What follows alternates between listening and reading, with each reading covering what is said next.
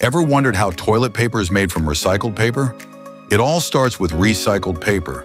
Newspapers, office paper, and cardboard are collected and brought to the factory.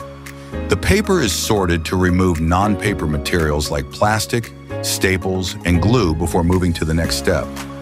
The sorted paper is shredded and mixed with warm water and natural chemicals to break it down into a soft, slushy pulp.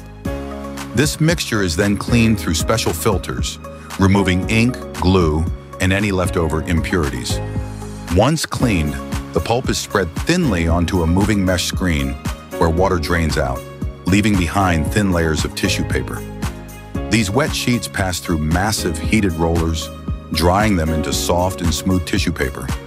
Once dried, the tissue is rolled into huge paper logs, sometimes over 100 meters long. To make the toilet paper softer and stronger, multiple thin layers are pressed together.